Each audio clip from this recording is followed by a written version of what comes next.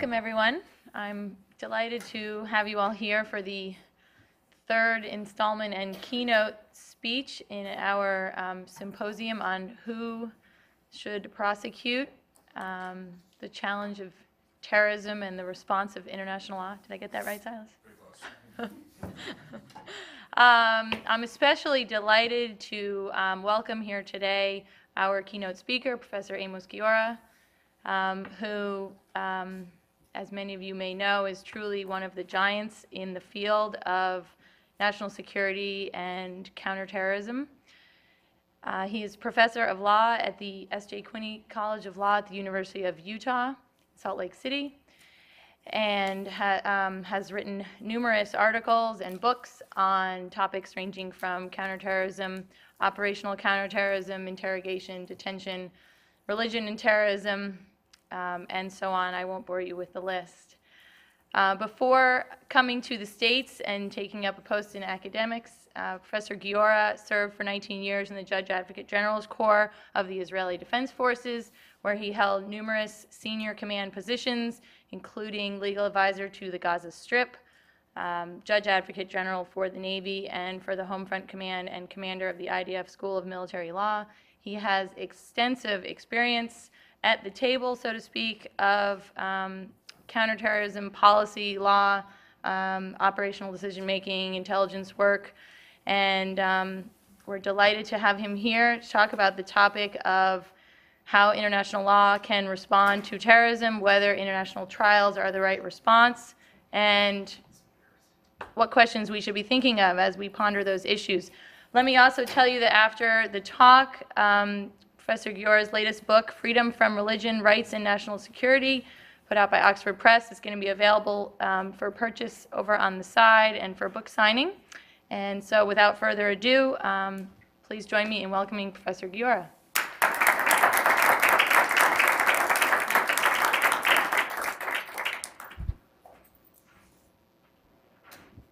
Do I stand here? Do I stand here? I can walk wherever I want to. Good afternoon. Wait, you should say good afternoon back. Lori, they're not very... Welcome to Atlanta. Oh, it's a pleasure to be here. All right. So we're going to talk about terrorism. This is terrible. Do I need this thing? You do. I do. Welcome to Atlanta. All right.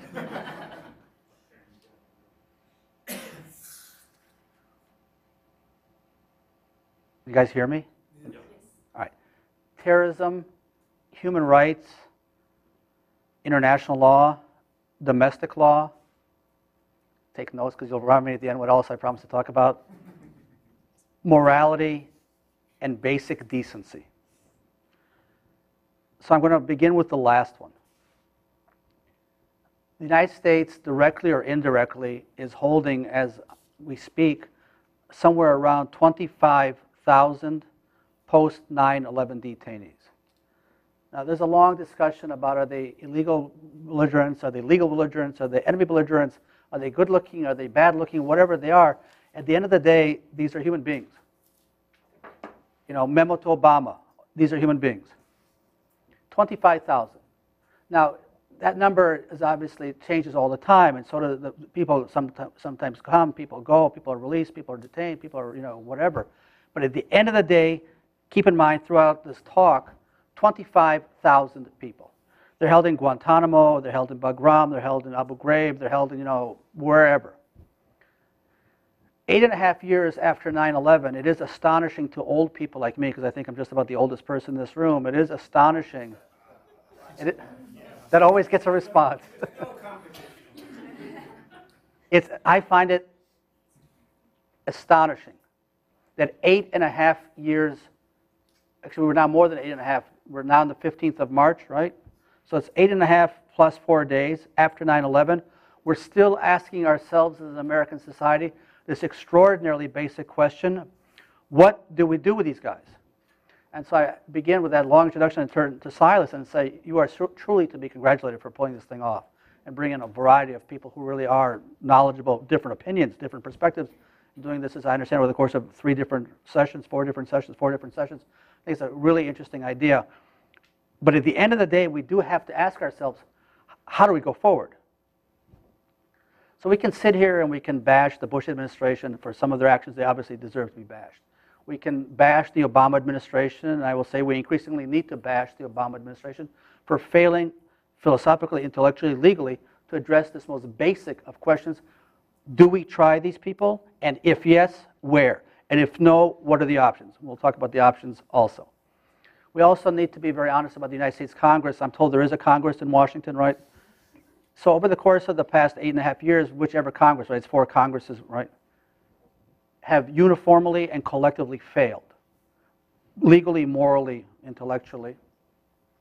And at the end of the day, there is something called the Supreme Court. Some of you are law students, right? So there's no doubt, at least from my perspective, the Supreme Court, because we're in the business of grading, gets a pretty bad grade also, because it has failed to articulate a clear and concise and precise position. So who are these people who we've detained? And why are they in detention? Let's begin with those who are in the bed and breakfast in Guantanamo. Even though Obama, when he was running for president, everybody remembers he was running for president, he said, when elected, I will close Guantanamo, right? He made that promise. Okay.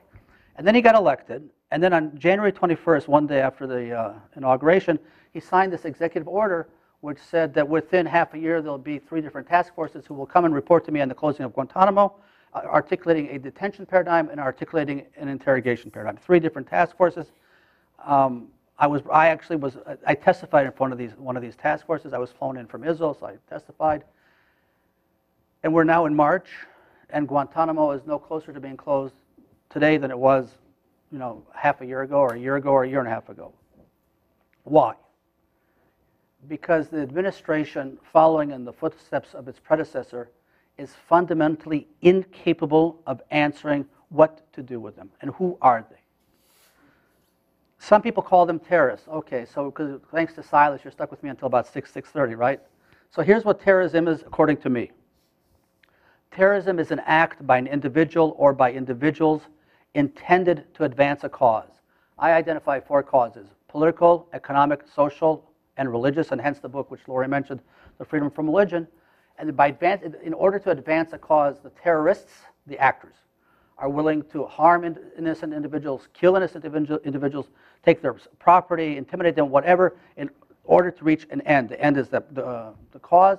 The means are the innocent civilians. They don't care if you all die over here, or if you die, or even if you in the back. They just don't care, because the whole point is to achieve some kind of a cause or end game. So that's what terrorists are. There is a long debate, are the Taliban terrorists, or the Taliban this, or the Taliban that, and I go back to what I said earlier. That's, I think, in many ways an irrelevant question. Now, I know that not everybody agrees with me as to the irrelevance of the question, because at the end of the day, they are not POWs, they're not prisoners of war, they are not criminals. So they fall into this huge gray. And if you're a POW, as everybody knows, if they take international law, you can try a POW only if he's committed a war crime or a crime in captivity. And are they criminals? Are they like somebody who steals my car? I would say no, they're different from somebody who steals my car. They're not a POW, so they are in this enormous gray. So what do we do with this enormous gray? Well, we set up not only the bed and breakfast in Guantanamo, but the bed and breakfast in Abu Ghraib and in Bagram, with the idea, I think, of detaining them. We'll talk in a second why we detain them. And then subjecting them to various interrogation measures. I take you back to John Yoo and Jay Bybee's memos about the torture-based regime. And then what? Huge, and then what? So let's first of all talk about why we detain somebody. Have any of you been involved in military counterterrorism, operational counterterrorism, counterintelligence? No? Are any of you terrorists? No. Okay. People in this business are largely detained for the following reasons. One, because they were caught in the act. But that's the minority. The minority are not caught in the act of doing something. The overwhelming majority of people who are detained because somebody ratted them out. Somebody went to the authorities and said, you, sir, I know that you did such, and I don't pick on you. Okay, well, maybe you did, So you did such and such. And then I have to ask myself 4 questions in terms of the intelligence information. Is it reliable? Is it valid? Is it viable? And is it corroborated? But I would suggest one of the great failings of the past 8.5 years, we have never consistently, we may have asked that question, we have not consistently applied that 4-part test in determining whether or not to detain somebody, which means that we are detaining clearly people who should not be detained. And I take you back to Rumsfeld. Everybody remembers Rumsfeld, right? He'd been Secretary of Defense. He said that the people in Guantanamo are, I quote, the worst of the worst. Well, I have no idea what that means, but if the Secretary of Defense says you're the worst of the worst, that immediately clearly casts aspersions on you. Rumsfeld also said that if you were to, I don't mean to pick on you, but if you were acquitted, if you were ever to be brought before a court of law, and if you were acquitted, if you're really a bad guy, no, you would not be released. So there's obviously an inherent intellectual misnomer here. On the one hand, we'll bring you to trial, and even if you're acquitted, you'll stay with us because the food's so good in Guantanamo. So the idea of who to detain, we created this large net of informant-based intelligence information that largely goes uncorroborated. And if it goes largely uncorroborated, it means it's based on single source information, without asking ourselves that additional question about reliable, valid, and viable. So now we've got you with us. The next question is, have we established a consistent infrastructure for asking ourselves systematically, do you present a continuing threat to America's national security? It's not enough to detain you. I mean, believe me, detaining you is easy. But we have to set up some kind of an infrastructure, a systemic infrastructure for determining whether or not you present this national security danger. From 2001 until Boumediene, these guys in large part had no real rights. I know some of you will tell me about Hamdi Hamdan and Wasul, and I'll say, you know what, not really. Boumediene begins the process of articulating some kind of a habeas process, but, here's the but. With all due respect to Boumediene and all due respect to the Supreme Court, by articulating a habeas process, it does not, underline, does not guarantee you a trial. There's a huge difference between habeas, which goes to status as a detainee, and trial, as we know, trial. So habeas says, okay, there's cause for detention. Great. And even if we review it every half a year, great. But there's a gulf, huge gulf, between determining whether or not you should be in detention and actually bring you to trial. Because at the end of the day, the end of this talk, my thesis, bless you, is predicated on the following damning indictment. That we have not created a mechanism for determining individual adjudication, or i.e. resolution of your guilt or of your innocence. Habeas, this infrastructured habeas, every 6 months or every year to review you, is nothing more than a very polite form of indefinite detention with the how's it pronounced? The imprimatur of the United States Supreme Court. Charming, but bad. Okay. So having spoken with judges who do the habeas reviews, here's what I'm told, and I have no reason not to believe them. Indeed, every half a year they review the status of you and 24,999 other people. But here's the unanswered question. Are they constantly receiving new information? And how are they checking that new information? Or is the basis for your detention in 2010 predicated on information that we received about you 2001, 2002, meaning the following? Are there systematic updates as to the information, or is it all based on the original cause of detention? In the overwhelming majority of cases, it's predicated on the original piece of information. That, Ahmed said about Muhammad that Muhammad did such and such, or whoever it was. But then we have to ask ourselves the following questions. Who's the source? So there are 3 kinds of intelligence-based sources in this business. One is open news. The Atlanta Constitution Journal, the New York Times, Washington Post, or blogs. Okay, that's open source. It's there. The second source of information is what's called SIGINT. SIGINT is signal intelligence. Those huge antennas in the sky, those huge dishes in the sky that read your emails before you even wrote it. And the third source of information is human intelligence, a source. Now, who's the source? Who's the person providing the information? So first thing we need to ask ourselves is the source objective? When he says that you did such and such, we need to ask ourselves the following. Does he have an agenda against you? Could it be, again, I don't mean to pick on you. At some point I'll stop picking on you, okay? Were you messing with somebody's sister? I mean, that's, it's the essence of basic human interaction. Were you messing with his sister? Is that why he ratted you out? Do we have a mechanism to check that? Do we have a systematic mechanism to determine the reliability, not only of the information, but of the source? So let me give you some problematic statistics. 4 years ago, I was invited to come speak to the Corps of Cadets at West Point, which is, I don't know if you all have family at West Point. It's one of life's great honors, and I mean very seriously, to come speak to the Corps of Cadets. God love them, being very serious. So I had them in front of me, and I said to them, raise your hand, but I said, don't bullshit me. How many of you can speak Arabic? Not how many of you are studying Arabic. I don't care how many of you are studying Arabic. How many of you can speak Arabic? How many hands went up? Who said none? No. Come on. 2. I said, how many of you can tell me the difference between a Sunni and a Shiite? How many hands went up? Same 2. So I turned to the commanders who were in the front row, and I said, listen, we're sending them, this is America's finest, I mean this very respectfully. We're sending them off to Iraq, because this is the time that was before Afghanistan, unprepared for battle. And precisely in the context of understanding the source, 1, we don't speak the language. 2, we have no understanding whatsoever of local culture, of the local milieu, of the tribal cultures. Because I speak a lot to American soldiers, it's always reassuring to know that things have somewhat changed, but not totally changed. So I met with a guy, he's a sergeant, he was on his way to Afghanistan, and he sought me out, and he wanted to talk to me about, what was my suggestion before he goes off to Afghanistan, and he was going to be training Afghan policemen on this very issue. I said, great, what languages do you speak? And he says to me, dude, I barely speak English.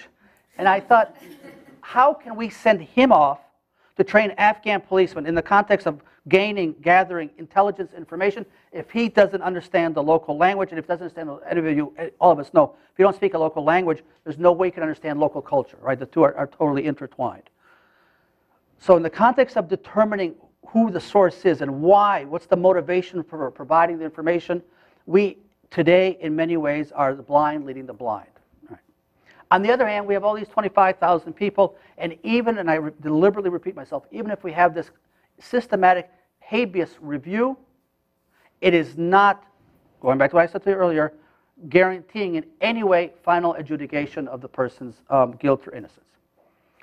So that's the detention. All right, now what about interrogation? Well, clearly and obviously, we have in the past tortured people, right? I think everybody knows this. Everybody knows what waterboarding is by now. Everybody's an expert on waterboarding, right? Yes or no? No, all right, so here's what waterboarding is. As far as I know, we haven't done it to women, so I need a guy. Here's what we do. 4 big guys hold you down. They take a pitcher of water, and they pour it into you. Well, one guy, sorry, there are 5 guys. 4 guys hold you down. 5th guy takes your jaw, pulls it down. The 6th dude takes a pitcher of water and pours it into you. So, you know what happens to you then, right? You vomit. No, wait, hang on. First of all, you vomit. Now, the media insists on calling this, they're simulating your death. But that's absolutely incorrect, because the perspective of the dude who's being, he's not thinking to himself, oh, this is an interesting exercise in the American military, they're simulating my death. He's thinking to himself, I'm going to die. Now, most of us, if you're about to die, and if I ask you, where's the bomb, you're going to tell me something, right? But in order to convince you that you're really going to tell us something, we're going to take another pitcher of water and pour that into you also. That's what waterboarding is. It's pretty unpleasant. Clearly, we waterboard it. And people like me argue that's clearly torture. But there are other means of torture. You don't have to do something so horribly violent to somebody. But the torture-based interrogation regime was in play from 2001 until, I hope, no longer. Hang on. And then I immediately say to myself and to all of you, I don't know how many of you saw the front page of the New York Times today about America's rogue army in Afghanistan, contractors, yes, no, working with the CIA, yes, no, working with the Defense Department, yes, no, working with not exactly clear, conducting their own drone operations, rent a drone and follow some guy in Afghanistan and kill the bad guy. So this is not happening a year ago, and as I understand, this is happening now. And so this raises fundamental questions as to, have we changed our policy? And old people like me say, I'm not convinced. So interrogation and detention. We are, I'm told, from 4th grade civics class, that we are a nation of the rule of law. So here are some fundamental questions. 1, do we extend constitutional guarantees to non-Americans, regardless of where they are held? Or do we create some kind of artificial difference between Americans and non-Americans? People held in Abu Ghraib, people held in Guantanamo, people held, for a while there were people being held on the 6th Fleet, traveling around the world, join the Navy, see the world. Or do we say that they are all one and the same? On that note, I quote and cite Professor David Cole at Georgetown, who was one of the first and leading advocates that regardless of where you're held, if we've detained you, we owe you full constitutional guarantees and privileges and protections.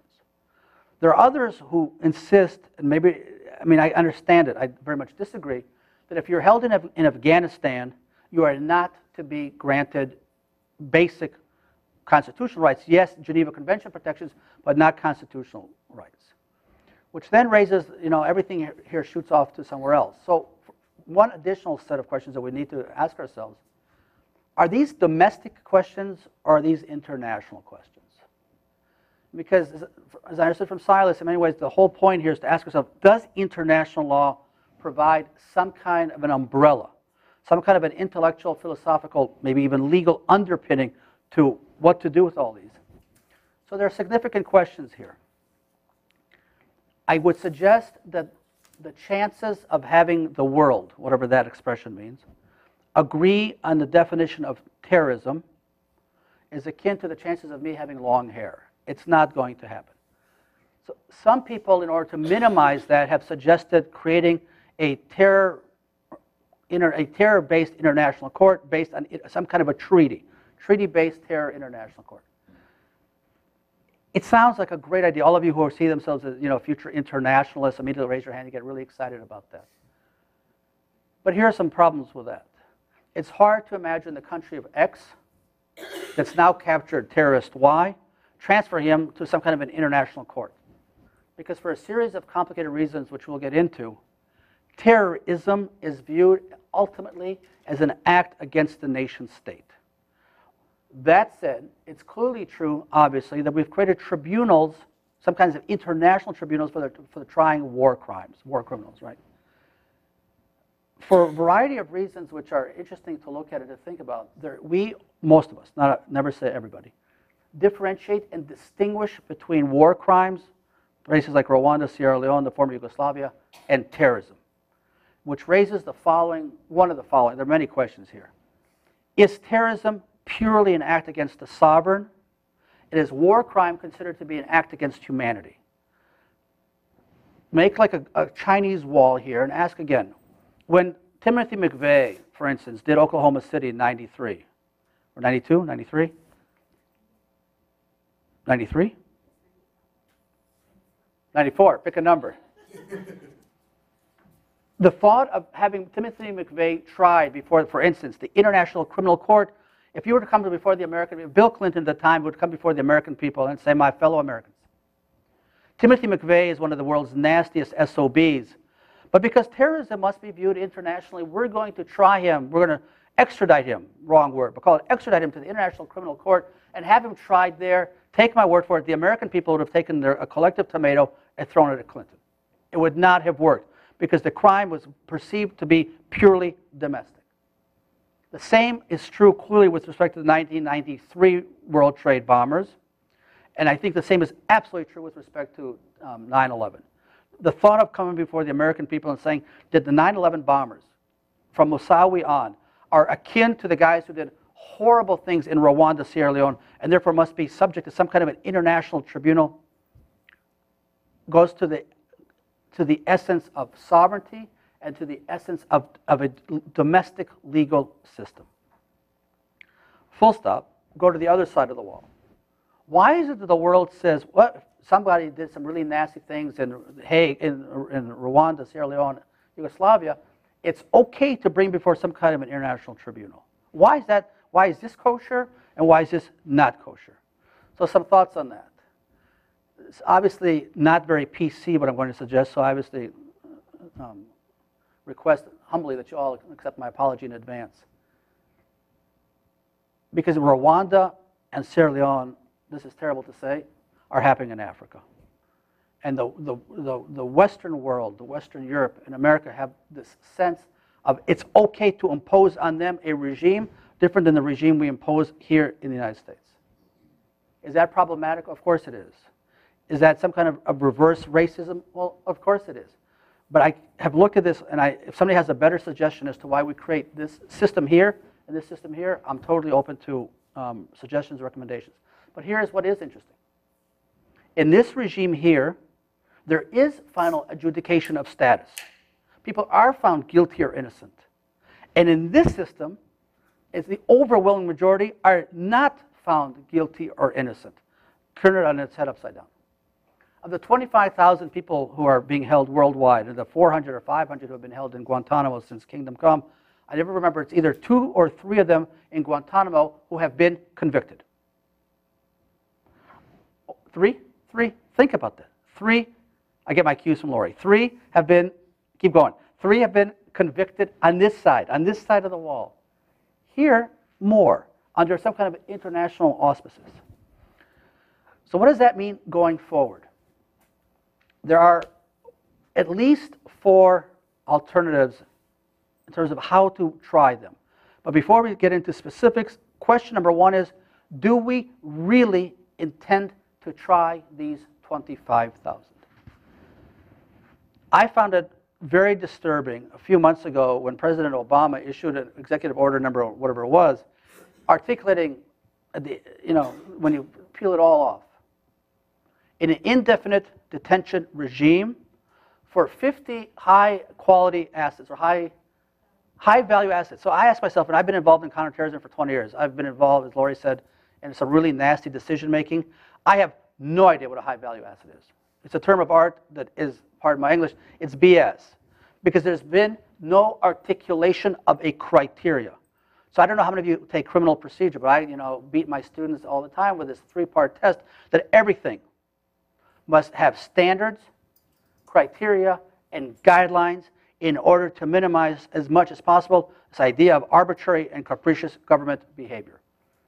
And we have not, 8.5 years later, begun the process of articulating standards for the detention, standards for the interrogation, and now to the punchline of the trial.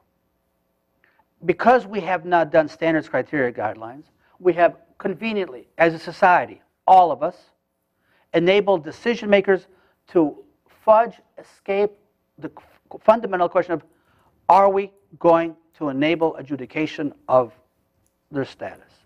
So we haven't.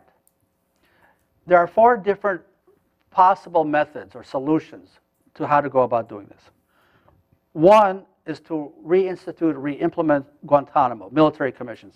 I think most of us today would agree that Guantanamo has been an overwhelming success, cynically, and that the idea of bringing people before a military commission is just not going to be feasible politically. Nor do I see President Obama doing that for these 25,000. And I noted, I assume all of you did also, that I think it was a month ago or 2 months ago, Attorney General Holder announced we're going to bring Khalid Sheikh Mohammed to District Court in New York. Did it with great fanfare. He forgot to update the president, which is always a problem. And then when Bloomberg went crazy, Rahm Emanuel got pissed off with, it's like children. Rahm Emanuel gets pissed off with Holder, who's now embarrassed. And then 2 weeks ago, the President of the United States said, it's shocking, said, I, the President of the United States, am going to decide where Khalid Sheikh Mohammed is going to be brought to trial. And I thought to myself, I would think the President has a couple other things to do on a daily basis other than to determine where this particular guy is going to be brought to trial. What it does tell me is the following, that there is no policy. All right, so military commissions, I think, is not a viable solution. Option number 2 is to bring them all before U.S. District Court. Article 3 courts. So let's think about that for a second. It means the following. Trial by jury for all of these guys, jury of your peers. So we're going to find peers for these guys. Well, that's a little bit of a misnomer. And having met with Article 3 judges, I asked them the following question. You now have 25,000. They said, well, it's not 25,000. I said, you're right. Because before we get to the trial, what we're finally going to do is have standards to determine what I said earlier, which of these guys presents a threat to American national security. Take 25,000, do easy math. 50% of them present a threat, so that's 12,500. Rounded off, 10,000 new defendants being brought into the criminal system now, with full rights in terms of confrontation clause and trial by your peers and so on. Is that realistic? The answer, of course, is no. All right. Option number 3 is the terror-based treaty court, and I mentioned that earlier, and I think the answer to that is clearly no. And the 4th solution, which is I've been one of the early advocates of, you can agree with it, you can disagree with it, we can talk about that, is the idea of taking the FISA court, the Foreign Intelligence Surveillance Act, and turning that into some kind of a trial court. What's good about my proposal and what's bad about my proposal? First of all, the good offense, no, the good defense, a good offense is a good defense, a good defense is a good offense, whichever it is. So here's what's wrong with my proposal. 1, I propose that in certain cases to not enable the defendant to have the right to confront all of his accusers.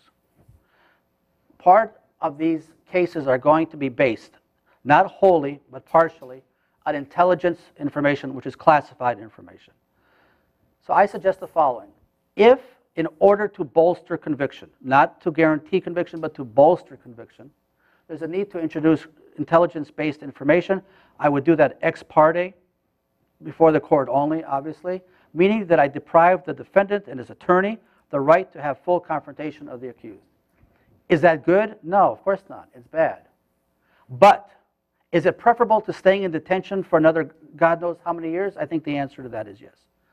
What about having a trial by jury with jury of your peers? So the answer to that is no, that's not going to happen.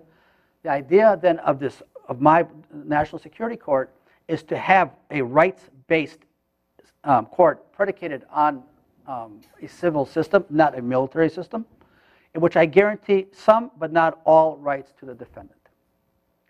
The proposal has been lambasted by two separate groups, one from the right, never say far, one from the right and one from the left. And I feel like a referee in basketball. If both teams are telling me that I'm wrong, then I must be doing something right.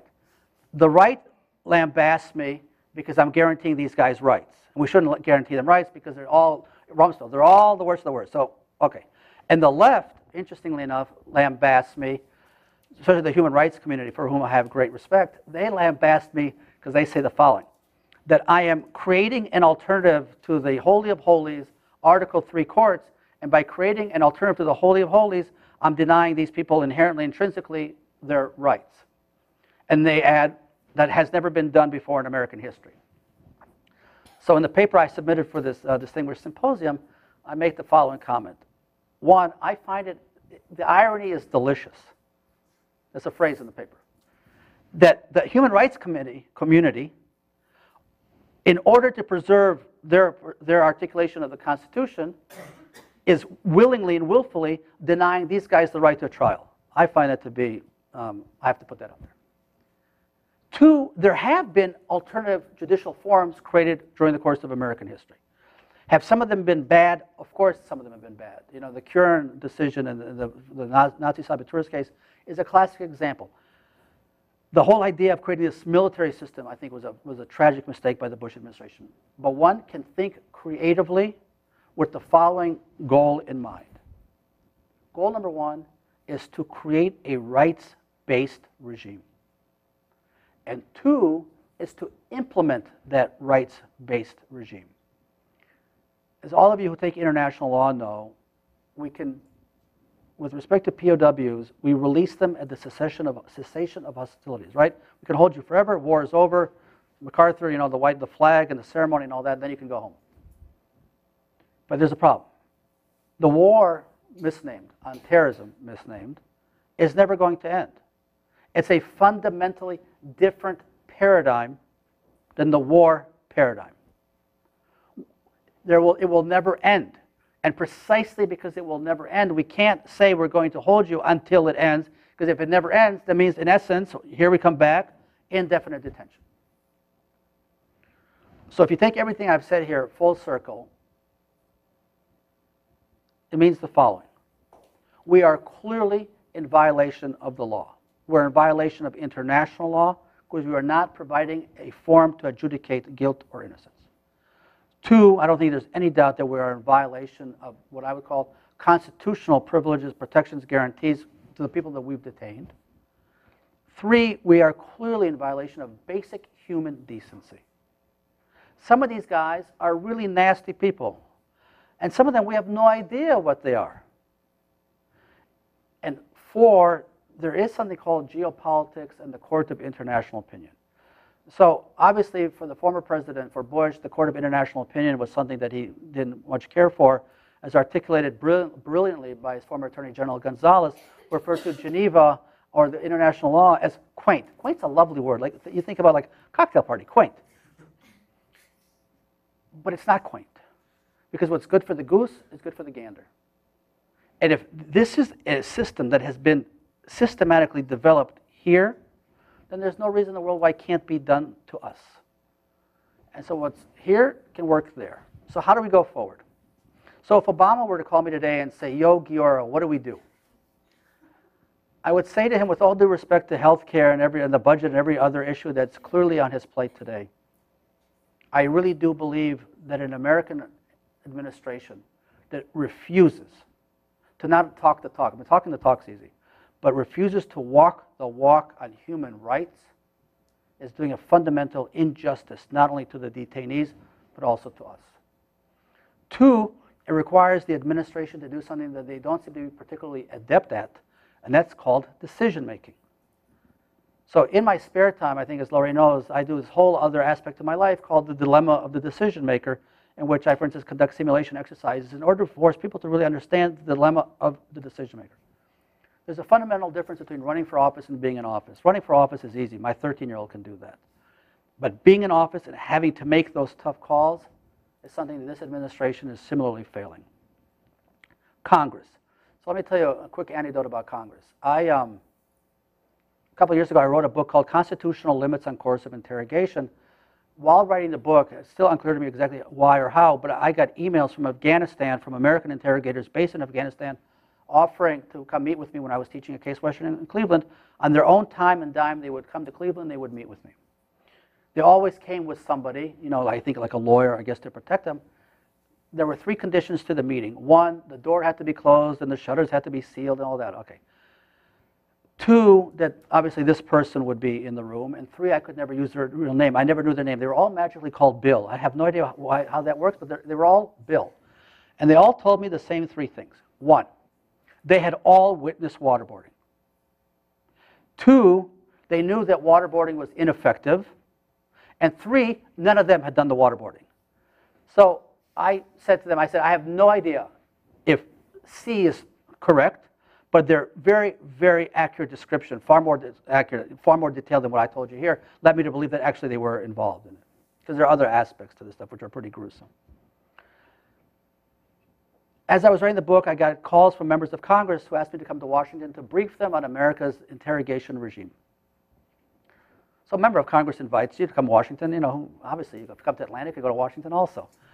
And so I met with one member of Congress, and it's important to the story. This is a very, very large guy. I mean, he literally could have played linebacker for the Falcons. And come into his office, you know, and he says, well, sit down. I sat down. He says, well, what do you think about Congress's role in the torture that's going on? And I said, well, I think you have abdicated your responsibility. And this very large man stands up and pounds the table. I thought, well, you know, quick meeting, I can turn right around and go back to Cleveland. And he said, you are wrong. I said, well, I figured that out. And he says, here's where you're wrong. He said to me, member of Congress, he said, we have effing abdicated our responsibility. And I said, great, and what are you going to do about it? He said, nothing. And I said, because, well, this is 2008. He said, well, listen, we got to be thinking about, you know, presidential elections, we got to have primaries and the political considerations, the political... I thought to myself, this guy knows that we're torturing. And are we doing anything about it? No. So this idea of the rule of law, morality, decency, international law, take everything I've told you, and it has to, no alternative, funnel into creating a mechanism whereby we beginning today, moving forward, create a system whereby we enable these 25,000 people to be brought before a court of law to determine their guilt or their innocence. Not creating this habeas half-ass system whereby we determine that, oh, we have to keep you in detention. Got that. We need to be well beyond that. Final word.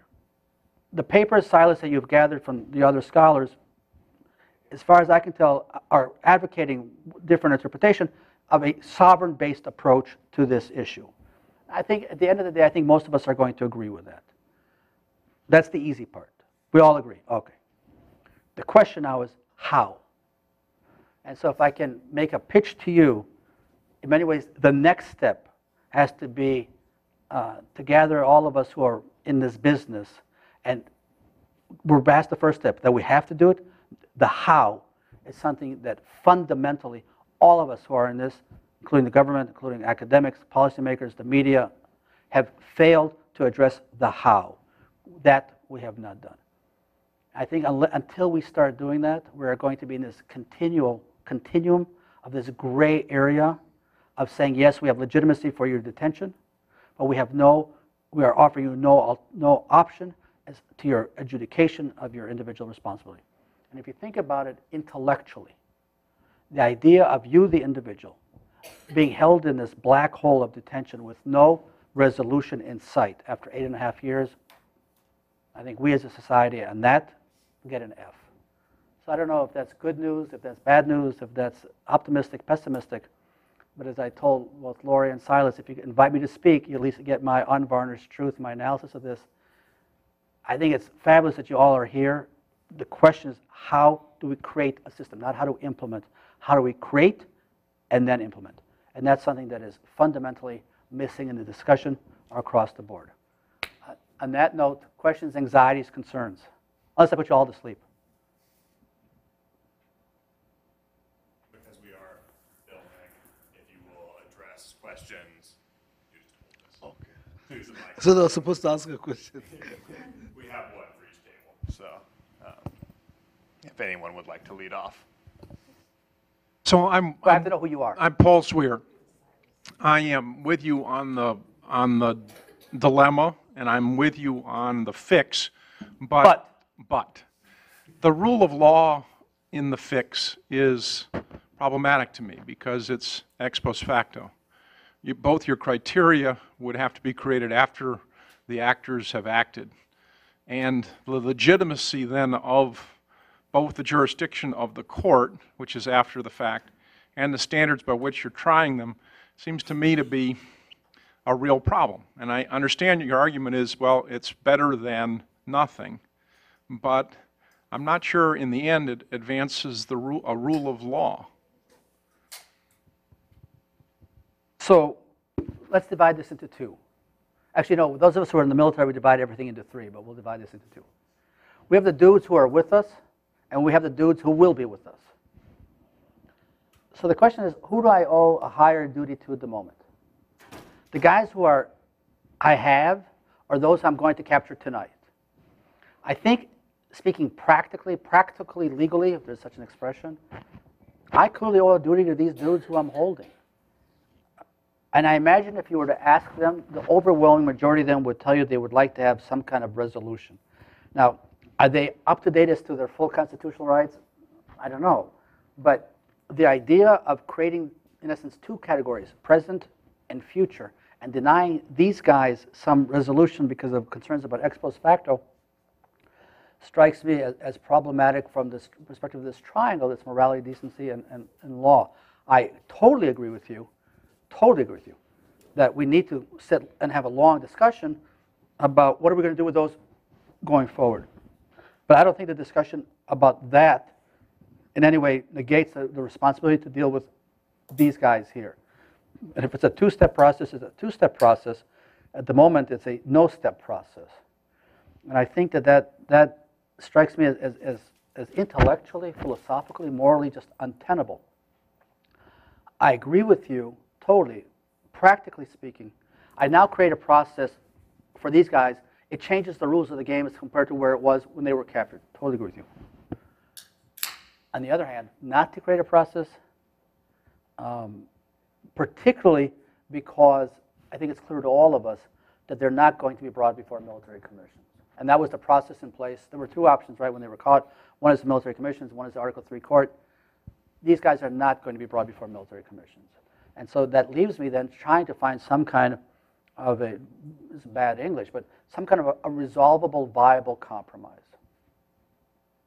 Yes, ma'am. Our military commission is still operating. What?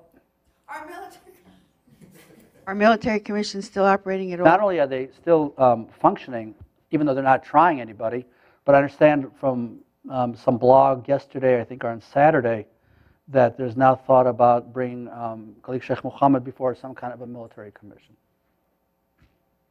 Hi. Are you a student? I am a student, Steve Wire.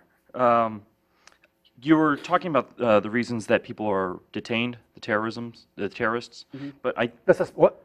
Excuse me? Individuals suspected of involvement in terrorism. Of terrorism. And you said there were several reasons, but by my count, you only gave us one, which was caught in the act. Oh, no, the other one is intelligence, based on intelligence information. Okay, just based on intelligence. Correct. Okay. So that was my first question. Second question: what do you think of the kind of charge that for instance, the shooter in Fort Hood was engaged in terrorism? You know, that's a hell of a question. Right after Fort Hood happened, as the want and these things, I got tons of requests from the media to address Fort Hood.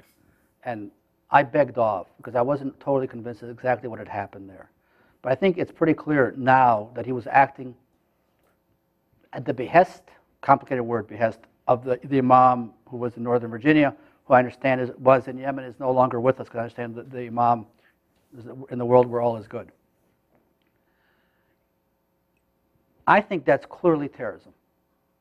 Now, here we have a fork in the road.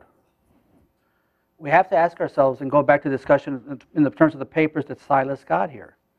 Is this domestic terrorism?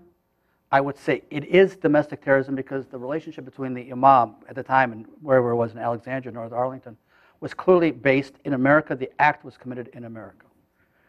And that's a classic example of this idea of this treaty-based international terror court.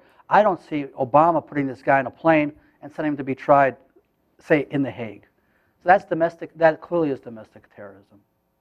You see, like Timothy McVeigh, I mean, you know, as I talk about in the book, religious extremism presents the greatest danger, in my opinion, to civil democratic society today. Major Hassan is a clear example that acting at the behest of the imam needs to be tried in the U.S. Should he be court? I assume at the end of I assume what will happen with him once he's healthy, he'll be court-martialed. You know, he committed the act in uniform on a base, clearly court-martialed, and it would be inappropriate from the perspective of the military to have him tried in an Article III court. So he needs to be court-martialed. But that's you know, the military commissions are not for soldiers. Court-martials acting under the Uniform Court of Military Justice, that's for soldiers, and he clearly falls into that rubric. So he would be inappropriate for Article III court, and he'd be inappropriate for an international court. I want to push you on the international tribunals just a little bit, because you've given us a reason why they're politically unviable, and I would agree with you, but I'm a student, so I don't always have to operate in realities. And You're the law professor.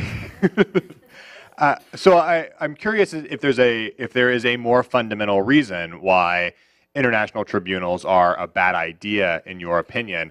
To me, I guess the referent that I make is actually to Nuremberg, which, while problematic on a number of respects, Victor's justice being one of them, was in some ways performative justice. And I wonder if the International Tribunal, in this case of sort of a global problem in terrorism, doesn't have an analog there and a benefit that we can analogize to Nuremberg, that we might want to pursue them, at least theoretically, if not practically, due to the political considerations you've given us. It's not only political considerations, it's also, call it again, my term to Paul here, call it practical legal considerations. If you look at the FBI's definition of terrorism, and look at the State Department's definition of terrorism, and look at the Department of Homeland Security's definition of terrorism, they each have different definitions of terrorism, which means the executive branch of the United States government amongst itself can't agree on what the hell terrorism is. According to the scholars Schmidt and Younger, there are 109 different definitions of terrorism considered viable by policymakers and by academics. Does that mean we'll now have 109 different treaty-based terror courts? There are those who refer to terrorism as terrorism. There are those who refer to terrorists as freedom fighters. There are those who refer to terrorists as guerrillas. There are those who refer to terrorists as national liberators. Okay, so now I have 4 different subcategories. I think the question of what is terrorism is such a politically loaded question that by the time we finish a discussion of how to define universally terrorism, we'll have X thousands more of these guys in detention. So in many ways, like my answer to Paul here, it may be that one day that will be the route to go. But I think more pressing is developing now a system to try those who we've detained. Could one foresee, for instance, this body that has a nice building in Manhattan, the UN, prime real estate, coming up with some kind of a treaty-based terror international court? I don't know if you would call it politically unviable or realism, but I think that it's not practical. And what worries me at all times, not because I have sympathy for the terrorists or the individual suspect of terrorism, don't get me wrong, it's not because I have sympathy for them, but because I am deeply concerned about the rule of law. I think all of these discussions are fascinating, but we need to have a practical resolution. Let me narrow the scope, perhaps. Granted that terrorism is a vague term, perhaps, but it seems as though there are categories of terrorist acts upon which there is wide agreement that they are terrorist acts. 9/11, the Madrid train bombings, the London bombings, maybe even the attacks on the Taj Mahal Hotel in India. Not only the Taj Mahal, comes the Chabad house. I mean, and so, with tribunals that we have now, not everyone gets tried, and the trials tend to focus on those in charge who give the orders to commit the crimes. So let me stop you for deliberately for a second. Yes. In a paper that Professor Blank and I wrote that I think is coming out sometime this year, Harvard National Security Journal, one of the questions you have to ask yourself is, in the context of terrorism, who's the actor? So if you take the London train bombing, you'll tell me the guy who blew himself up. And I'll tell you, he's 25% of the picture. And that's all he is 25% of the picture. Take a suicide bombing.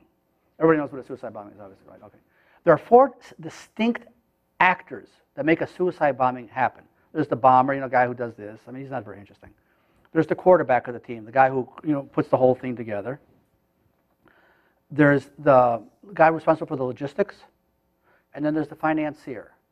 So one of the most important questions we need to ask ourselves is, in the context of those 4 very distinct categories, is who's a legitimate target, and when are you a legitimate target? So to look at Madrid, to look at London, to look at Bali, I mean, the examples, it's not enough to look at the end product, the guy who blew himself up. But it's all those 4 distinct categories. Or in the Gaza paradigm with the Qassam missiles, there are also 4 distinct categories, right? The smugglers, the bomb makers, the shooters, and then the landowners who are facilitating the shooting of the missiles, the firing of the missiles. So the question of who's a legitimate target, Silas, you could bring in 5 international law experts, and you'll have 27 different definitions of who's a legitimate target, and then you'll bring in another 4, and you'll have 52 different people telling you about when is a person a legitimate target. And in the meantime, we still haven't resolved, going back to this question here, we still haven't enabled these guys to have adjudication of their responsibility. But would an international tribunal for these sorts of events I feel like it doesn't preclude coming to a domestic solution for the 25,000 that we're holding. Right, but then you're going into a different area, which is a really important question, Silas. What are the limits of sovereignty?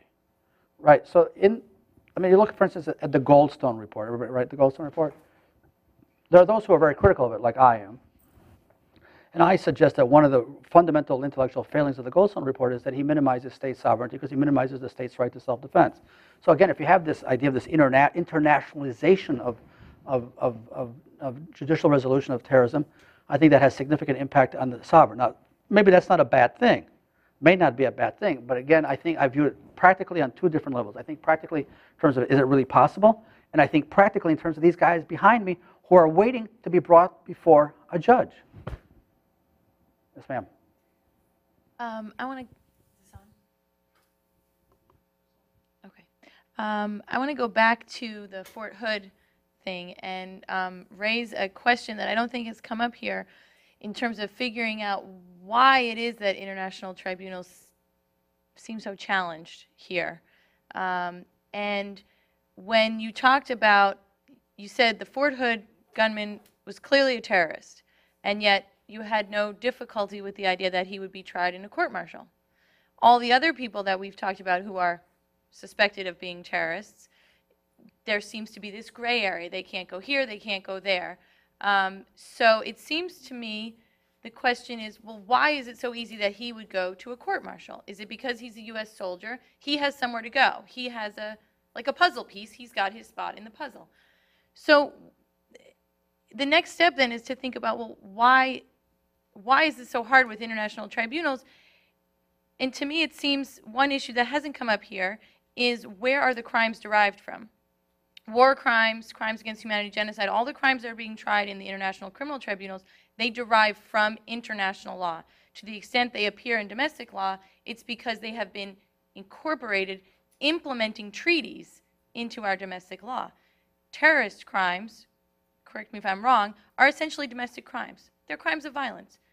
Bombing. Look at when you look at U.S. statutes criminalizing terrorist acts, they're bombing, murder, mayhem, pillage and plunder, whatever you want to call it, but they are not crimes that derive from international law. They are crimes, they're basic domestic crimes. It's just that we've added a component that has the terrorist additional layer added on because it has a purpose. It has a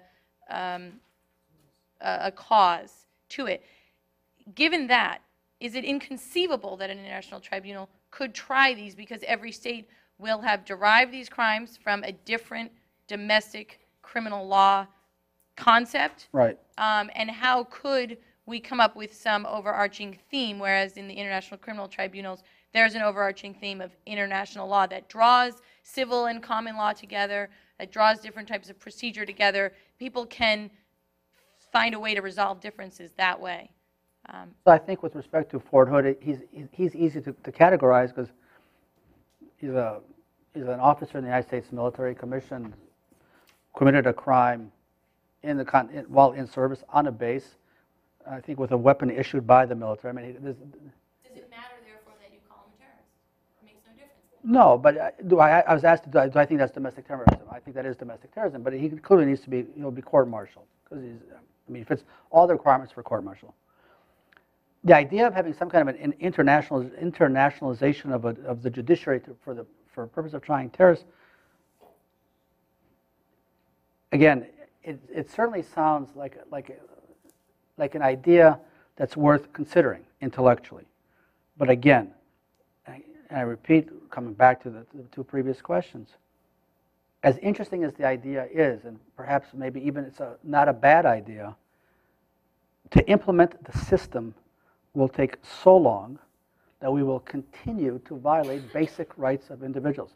So I'm willing to have this interesting discussion about System A for these guys and System B for those guys, but we can't allow to be thinking about that while continuing to minimize their rights. Yes, ma'am. I kind of have a political question more Kinda. so than an international question. Which one do you want to but begin with? The political Oh, question. okay. I wanted to, you started talking about Obama and the failure to take action on the closing of Guantanamo or just finding some solution to deal with these detainees.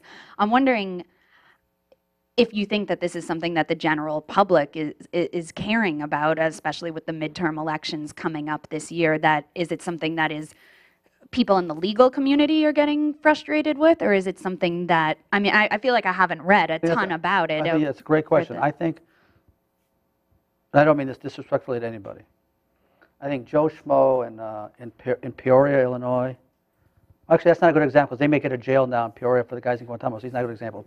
So Joe Schmo in Fargo, North Dakota, okay? In plain and simple English, he doesn't give a shit. He's worried, he wants food on the table for his kids. He's scared to death that he won't have a job. He's worried about college payments. He's worried about mortgage payment. And if his mom is sick, he really has SOL. On the other hand, the President of the United States and his administration, he raised his hand on the 20th of January at noon to uphold the Constitution of the United States. And the fact that the guy in Fargo, North Dakota is distracted in no way excuses the president. I'll tell you this, when I told you earlier that I met with the White House task force in June, July. So there too I heard, a variety of issues. And I said, you guys have to decide. I mean, decision making is hard. I remind all of us, in the Gore-Bush debate, Bush said, this job is hard. So I watched it and I thought to myself, well, no shit, of course it's hard. You don't want the job, you don't want the job. Nobody makes you take it. And so I have no sympathy whatsoever for difficulty in decision making. You got to make the decision. And if the guy in North Dakota goes to sleep tonight and says, oh man, we got 25,000 detainees who haven't been brought to trial, he ain't worried about that. But the president has a higher obligation, a higher duty. Do you think part of the reason that some might find this so egregious on Obama's behalf is that his background as a constitutional law scholar, and that he had seemingly so much support from the legal community, and that he was going to, at least during the campaign, said he was going to be upholding these principles, right. perhaps more so than the previous administration? Obama is the beneficiary of I think, of a couple of things. One, that from the perspective of the press, right? One, that he's not Bush. And two, the press clearly was in his corner. I'm not sure today the press is in his corner as much as it was. The press has undergone an interesting transformation here with him. Whether Obama was a constitutional law scholar, which I don't think he would refer to himself as a constitutional law scholar. I mean, he taught a couple classes at Chicago, but he wasn't a constitutional law scholar. He swore to uphold the Constitution. I mean, it's as simple as that. He also, he's got to make a decision. I mean, we're paying him, what, $250,000 a year. He's got that nice house, got nice digs in Washington. He's got to decide. Certain rights in exchange for, right? A for B. Right. And I guess what I'm just trying to brainstorm out loud, whether or not I can have then the Article 3 imprimatur, because I didn't hear whether you have a right to appeal. Mm-hmm, you do. You do have Yes, a sir. right to appeal in your To an independent judiciary all the way up. okay. Yes, sir. And evidence rules? With the exception of the confrontation clause, the same as. Same as. So hearsay rules, presumably? Same, which raises a huge problem when it's information based on sources, which is all about hearsay. Right. But I wonder whether there is then a negotiation that could take place.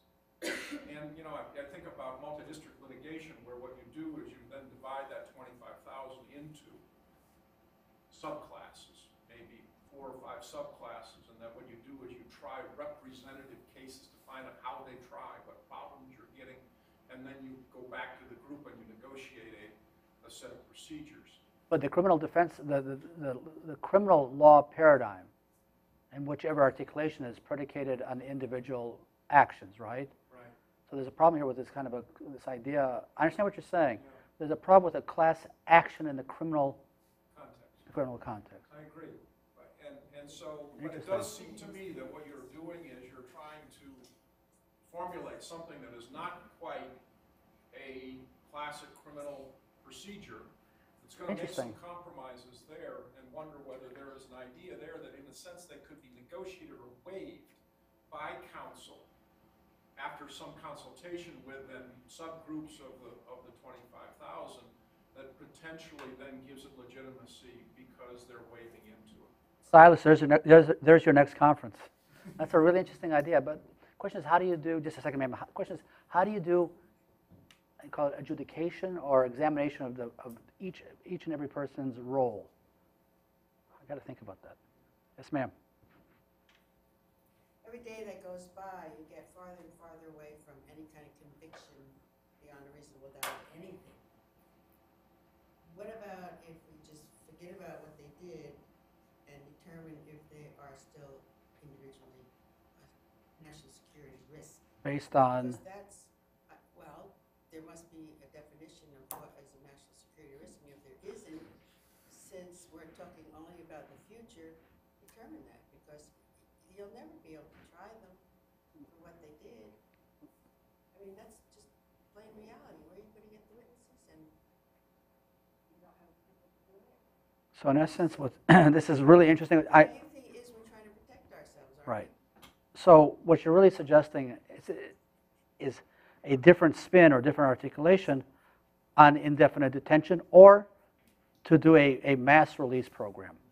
To do, let bygones be bygones, and now we're going to sit around the campfire, hold hands, sing Kumbaya.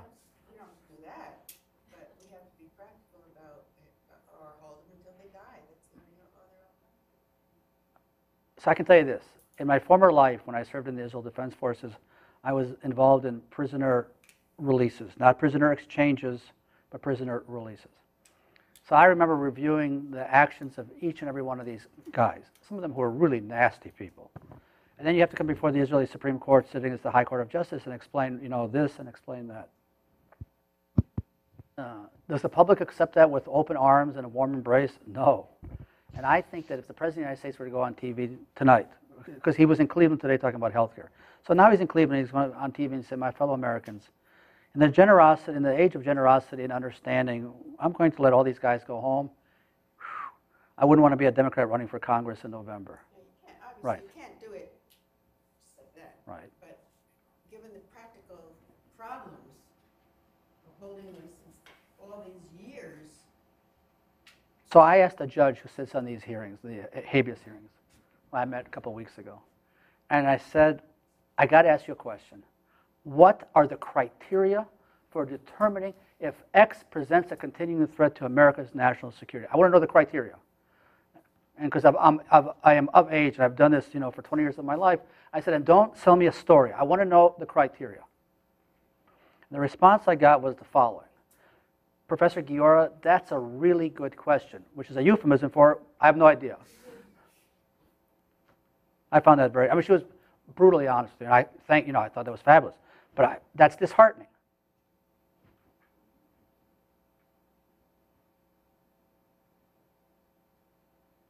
Cool. All right, well, if there aren't any further questions, if everyone would join me in thanking Professor Guiora for visiting with us.